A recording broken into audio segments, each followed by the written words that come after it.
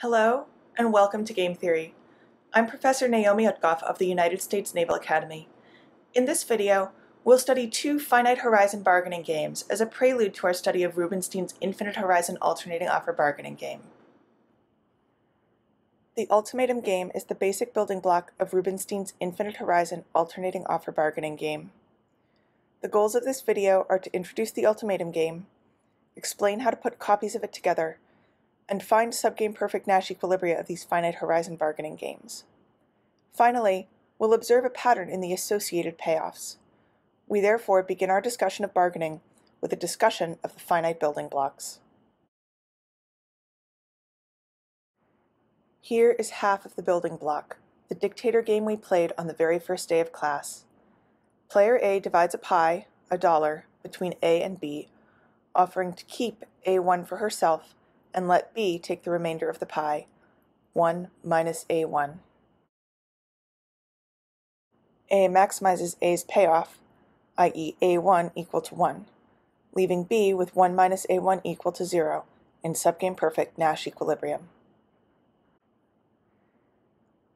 The ultimatum game is the dictator game plus B's response to A's offer.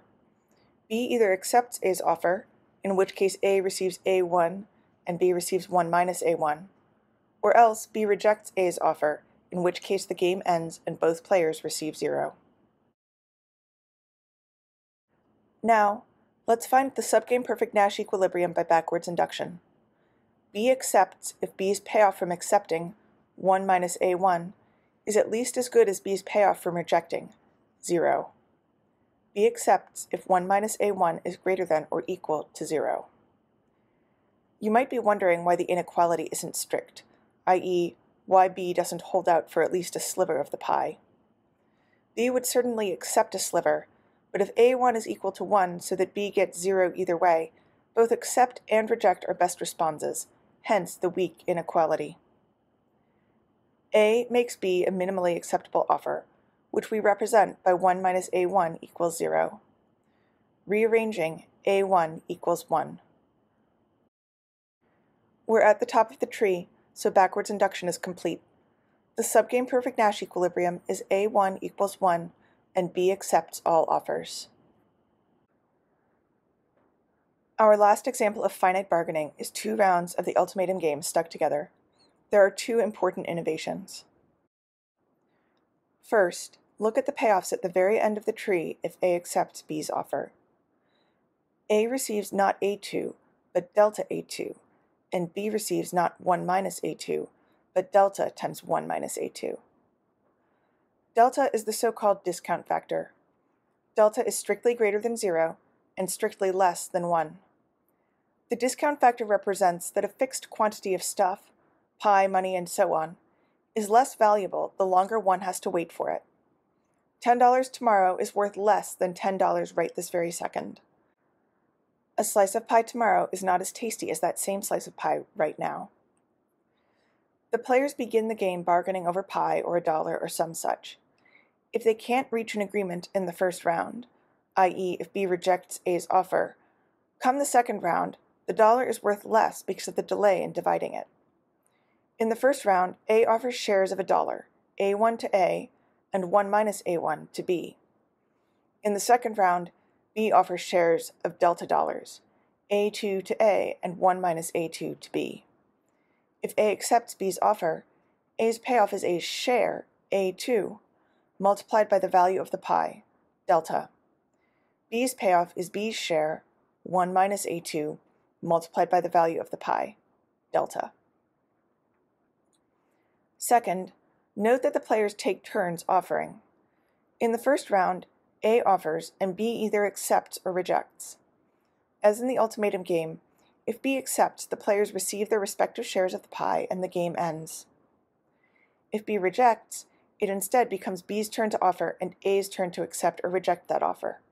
If A rejects, each player receives 0 and the game ends. If A accepts, the players receive their respective shares and the game ends. Now, let's do backwards induction to find the subgame perfect Nash equilibrium. A accepts if A's payoff from accepting, delta A2 is at least as good as A's payoff from rejecting, 0. Division by delta is legal because delta is never 0. B makes A a minimally acceptable offer, which we represent by A2 equals 0. A accepts if A's payoff from accepting, delta A2, is at least as good as A's payoff from rejecting, 0. Division by delta is legal because delta is never 0. B makes A a minimally acceptable offer, which we represent by A2 equals 0. Now, B accepts if B's payoff from accepting, 1 minus A1, is at least as good as B's payoff from rejecting, delta times 1 minus A2. Since A2 is equal to 0, B accepts if 1 minus A1 is greater than or equal to delta. A makes B a minimally acceptable offer, which we represent by 1 minus A1 is equal to 0. Rearranging, A1 equals 1 minus delta. We're at the top of the tree, so backwards induction is complete. The subgame perfect Nash equilibrium is that A plays A1 equals 1 minus delta and accepts if A2 is greater than or equal to 0. B plays except if 1 minus A1 is greater than or equal to delta and offers A2 equals 0. This table summarizes the path of play and payoffs associated to the subgame perfect Nash equilibria of the 1 and 2 round bargaining games. The next two rows of the table extrapolate based on the derivations we did for the 1 and 2 round bargaining games. We could do backwards induction for the 3 or 4 or more round games, but we won't do so in this video. We could, in fact, just keep tacking on another round of the ultimatum game after every rejection. This alternating play of the ultimatum game is Rubinstein's Infinite Horizon alternating offer bargaining game. Thanks so much for watching this video about finite horizon bargaining.